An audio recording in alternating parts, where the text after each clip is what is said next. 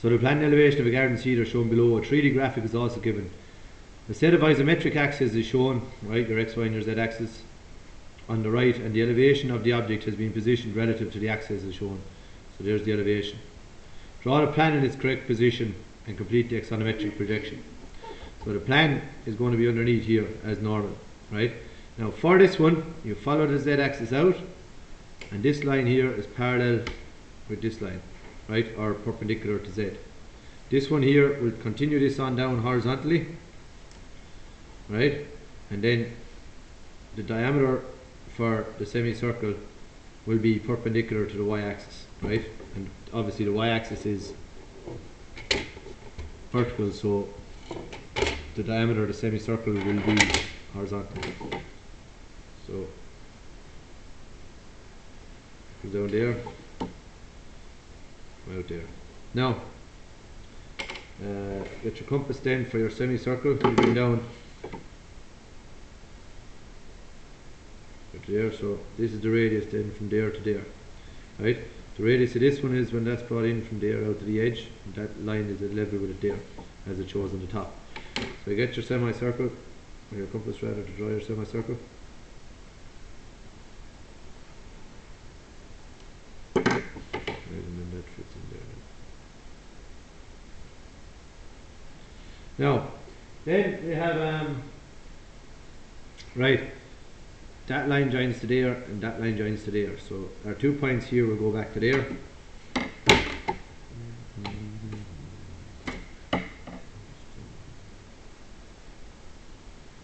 Continue it out past it. Continue it out past it there. Now, the plan of this shape will be what? Or this seed, what would it be? Simple rectangle, right?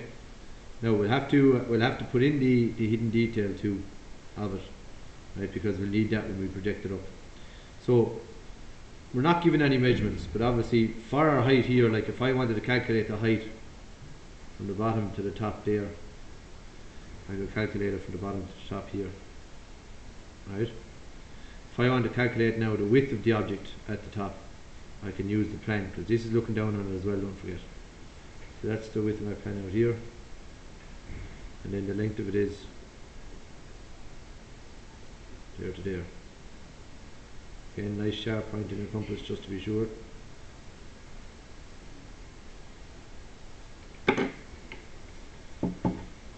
And you use sliding set squares.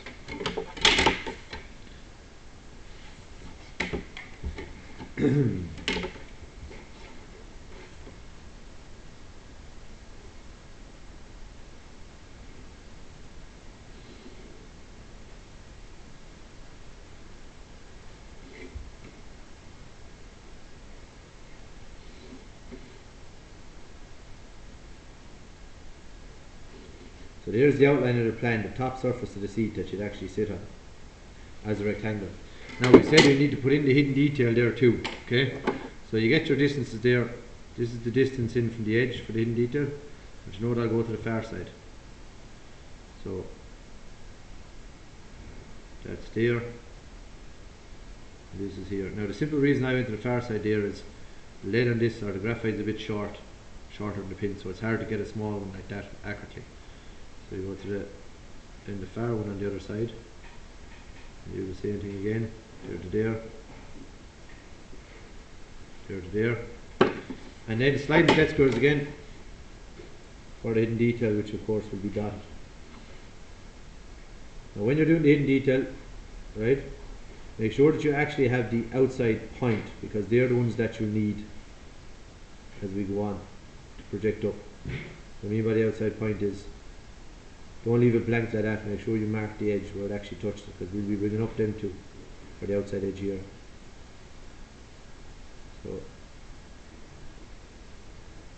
and try and have the dots similar in size for all four of them. It's not a center line, so same size. Center line obviously is long, short, long, short. Then what we do is, if we take the top rectangle first, right? This is the top rectangle there, and this is the outside of it here. So if I take the front surface, which would be here and here, I'm going to bring the two of them up and the two of them down.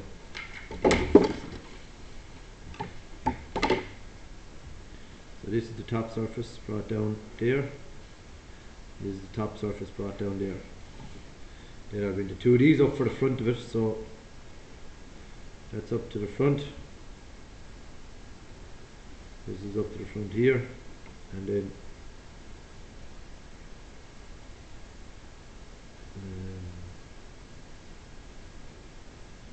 that's the back there. That's the back there. So then we'll heavy in the top, and I know there's nothing above it because it's the top, so I can heavy it in.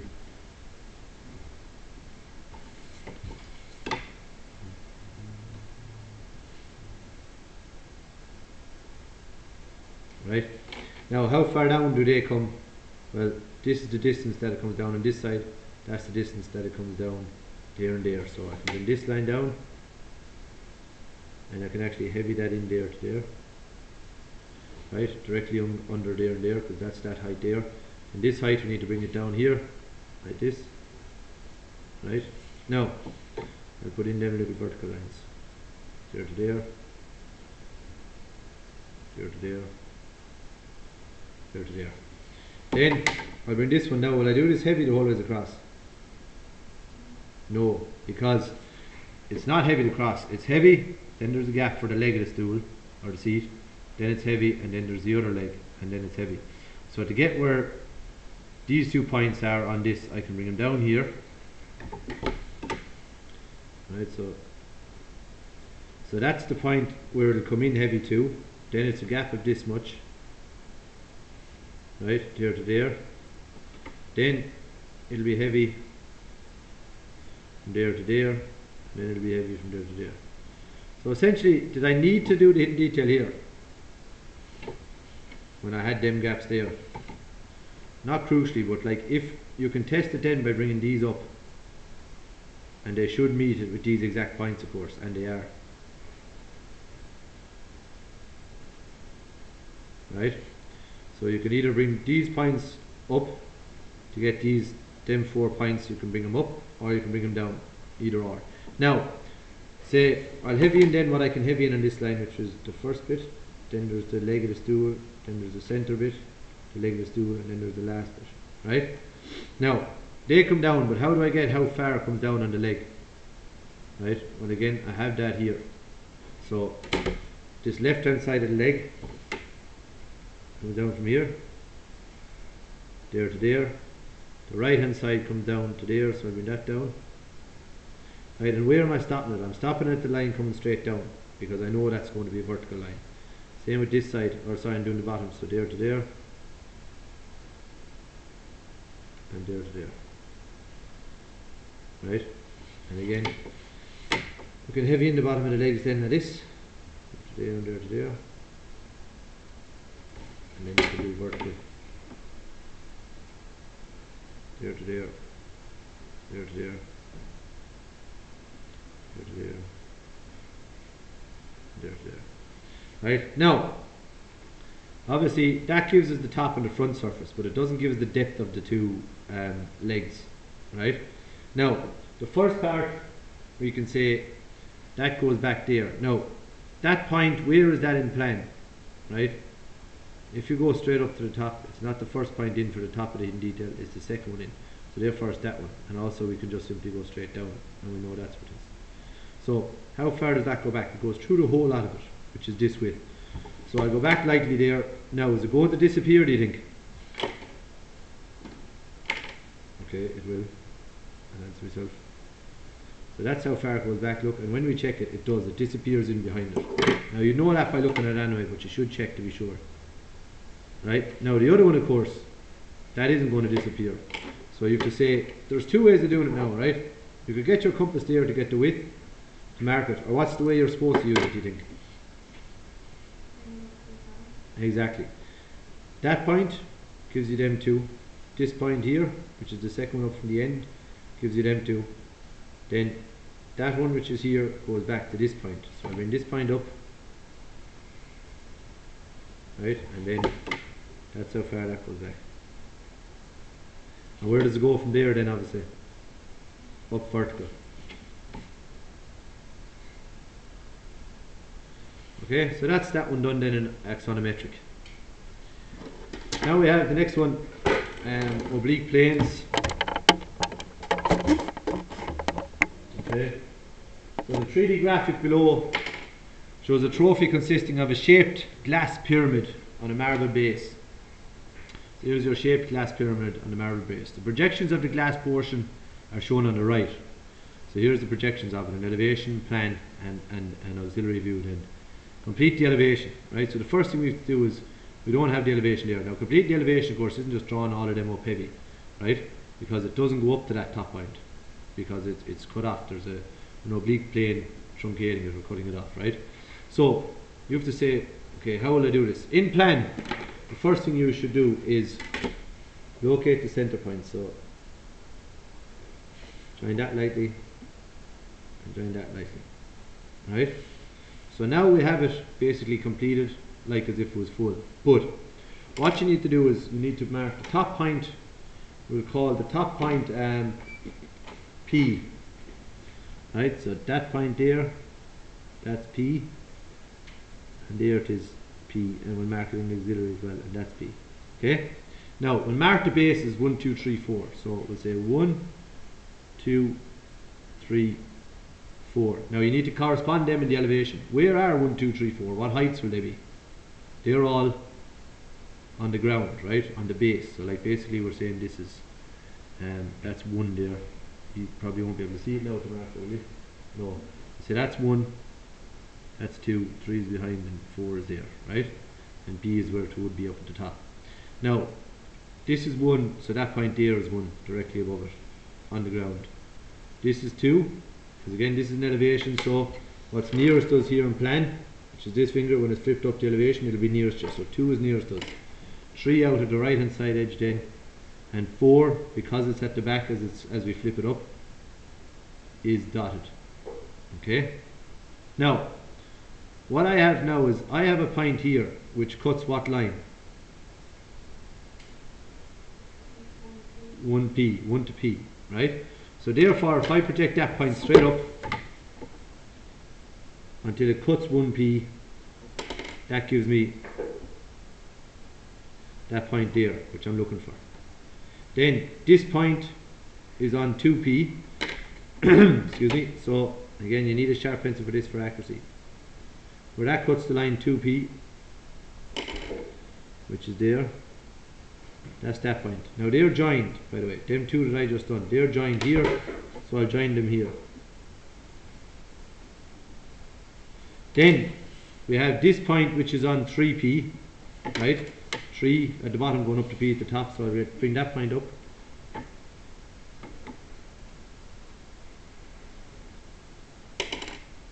That's that. Now I probably have to just extend that lightly. So that's that point, right? And again, the line on 2P goes to the line on 3P. So there, therefore 2P there will go to 3P here. And then the last one we're missing is this point here, which is this one here, which is on 4P. So I bring that straight up.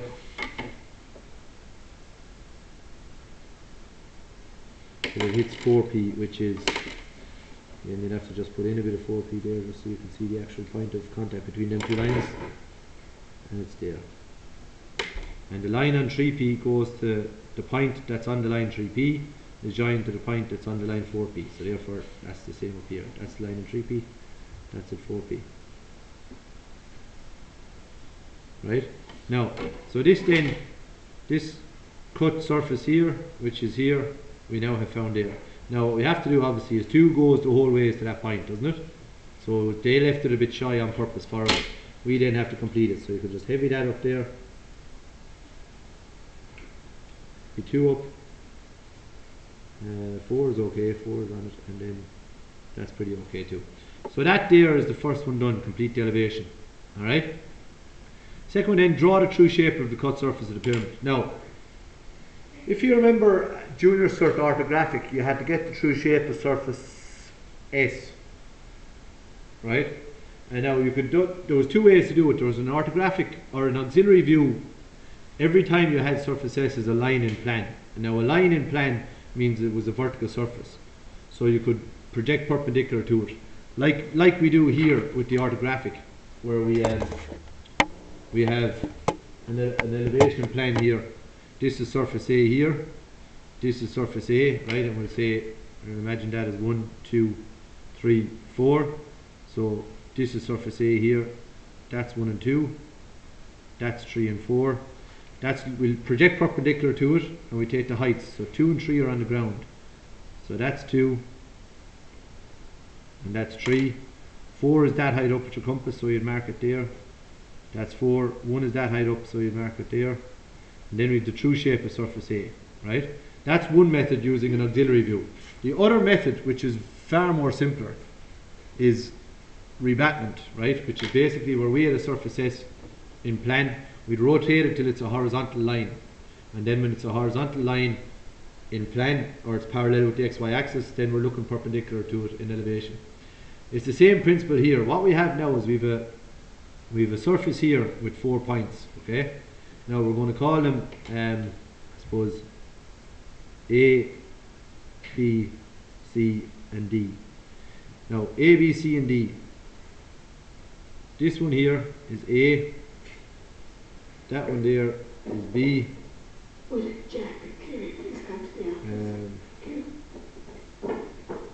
That one there is C.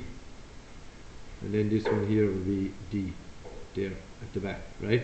Now what we'll do is, from this point of the oblique plane, this line now is an edge view of the oblique plane.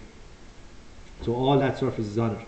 We're going to flatten that out, or rebat it out, till it hits the ground here, alright? So now, this is probably at 6 degrees, let's say. Yeah, so, right, so C is up there like that, as we said. D is up there like that. B is there. And A is there. Right? Now, so we have A, B, C, and then D is at the back. So what we do now is we rotate that flat. Okay, so that it's lying flat. It's like anything. If you have this isosceles triangle here, this sextant, right? You're looking at it here. You want to see the true shape. Now that's a plan view of it. Obviously the visualizer there, camera is directly above it. So that's a plan view. We see it as a line now there, meaning it's a vertical surface. So how you do that is you just rebat it down or rotate it down till it's a horizontal surface, and then you see the true shape of it. And that's the same principle that we're doing here. So if you just look up. So first of all, this x1, y1 is always perpendicular to your horizontal trace, right? So obviously I knew that would be 30 because that was 60, right? So, right? Then we rotate them surfaces down, or them points I should say, apologies. So A, that's A, B, D, and C. Now again, what I'm going to do straight away is I'm just going to name them so I don't make a mistake. A, B, and the middle one is D, right, which would be unusual, and C, the last one, right? And a little arrow there to show that they're all rotated down from this point here, because we're getting our oblique plane and we're folding it down. Now, if you remember now, our oblique plane here is coming up to us at an angle. So the horizontal trace is where it cuts the horizontal plane. So it's like my hand there. So what we're doing now with A, B, C, D, right, it's on my hand here, I'm just going to rotate it down like that. So in other words, we're going to come out perpendicular to the horizontal trace. So D, A, C, and B, right? So come down then parallel. So that's A there. A goes to D and B, so we'll get D and B first. So this is B, this is D, and finally this is C, right? So mark them there. So the first point here is A, B, D, and C at the top, and then you can join them.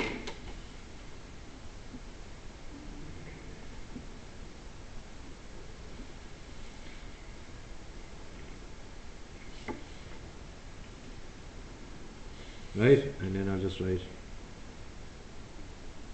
true shape here. And that's a process called revetment, right? Where you're just rotating it flat. So the arrows here show that that's rotated. So you get little arrows here just to show you that that's projected down, and then this one here is projected across perpendicular. So I'll just do, right? I'll just show that that's perpendicular there, that's perpendicular there, right? So that's axonometric oblique planes. The last one we'll do now before you is envelopments, which is basically, instead of opening something out like developments, you're closing it back in, right? Now, what we do so first of all is we'll deal with the bottom half of this circle. Now, what we're doing is the read the question of course, which is always the first thing you do. The 3D graphic below shows a glass jar and a label which is to be wrapped around it. The drawing on the right shows the plan and elevation of the label and the cylindrical portion of the glass jar. Complete the elevation showing the label in the wrapped position. So, here's our label in its open position there in the red. We're going to start to rotate it around here. Okay? Now, what we'll do is we'll divide up our circle here, 30.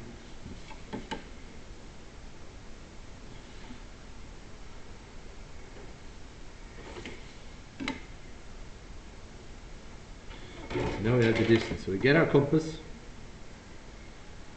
right? So that's the first distance, second, third, fourth. So we're landing on 4, right? Exactly. Obviously the way they set it up on purpose. It'll be the same the other side then. 1, 2, 3, 4. Right? Now, again, we mark them, right? So we'll say 1 is here, right? 1 in blue on the left, 2, 3, 4, and 5. Now,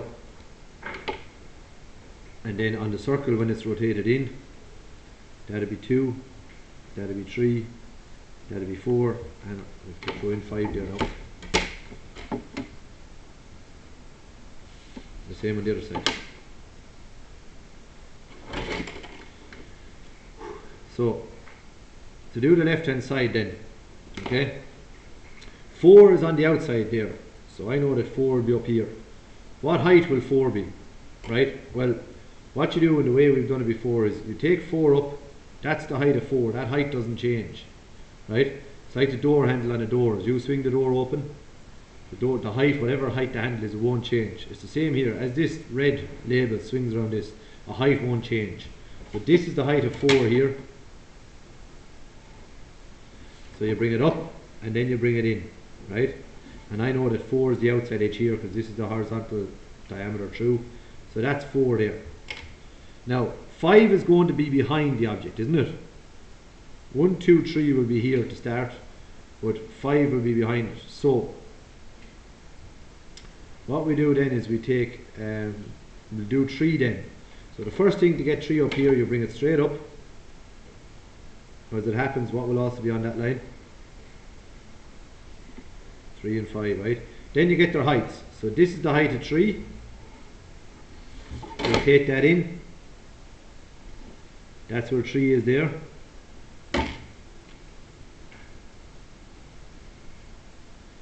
Then you get 2. So you take 2 straight up first of all. So that's the line 2 will be on when it's closed. Then you get the height of 2, which will be there. And you bring that in there.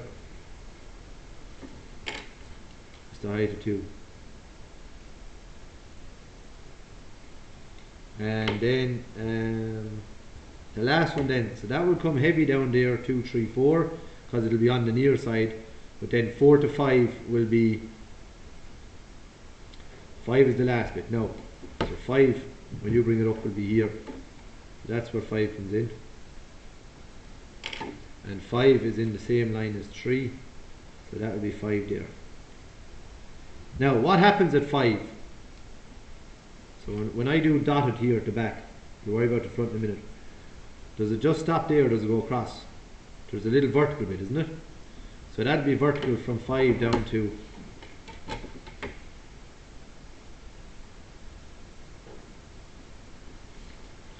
down to this point here, which is directly under 5 at the back. Right? Now, then at the front, now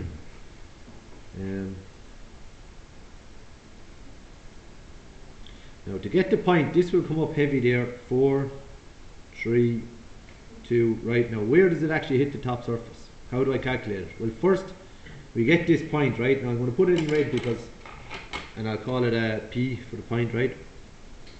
To get where P comes, because this point here, right, it's a little bit, it's vertical, it's a little bit away from the center, but when we rotate it, it will move towards the center a bit. So first of all, you have to get it down here where, when it's not rotated. So you bring P straight down to this, right. So this is P here when it's not rotated. We have the height of P again, like the height of a door handle. As the door swings open, it won't change. We have the height of P. But what we have now is we have the distance from 1 to P here. So you get your compass, you open it to P, and you rotate it back up. And it's just to the right, fractionally to the right of 2. So when you come back up, you're coming up only a fraction of a millimetre to the right of 2. And that's the front bit then there. And then it's dotted. Now, that'll be dotted into the centre. Now in an exam, when you're under pressure to obviously to move through questions quickly, what would be the simplest way to get that part of it on this side? In this line here, you'd use axisymmetry, right? But because we're practicing this, I want to do it again, the same method, right? So we're saying we've 1 here in green, 2, 3, 4, 5. You can't really notice much of a difference between the colours, but 2 then be here, 2, 3, 4 and 5. So we get the heights from these by bringing them up to where they are on the curved surface, right? Or on this edge rather of the red label.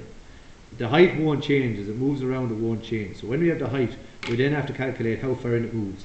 And this is how far in it moves. So again, we'll start with 1, right? Or I beg your pardon, we'll start with, actually we'll do the opposite this way. Instead of starting and going up, we'll start at the top point. So first of all, I want to say, where is this point, right? And we're going to rename P, P1, right? And now we're going to, on this side, have P2, right? So first of all, we calculate where P2 is down here, right? And it's straight down.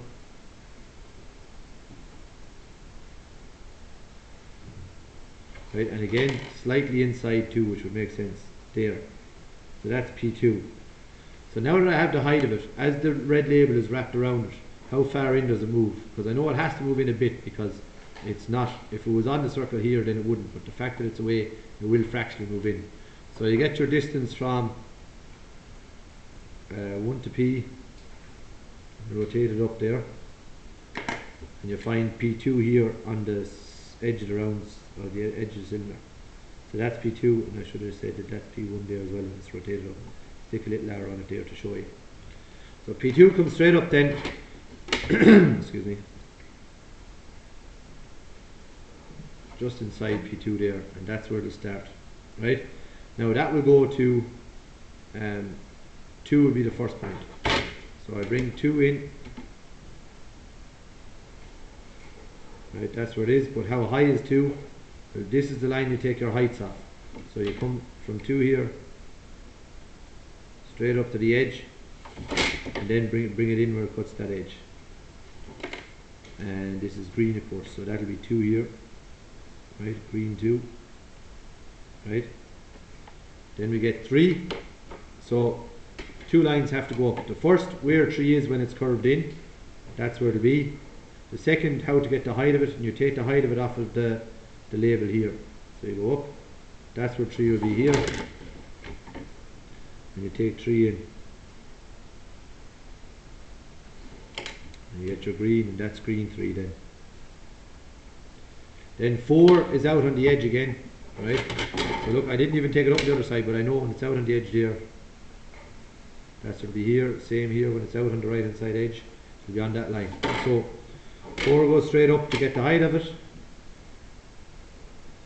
and we bring it in to the edge, right? That's 4 there. right? And that can go heavy there then.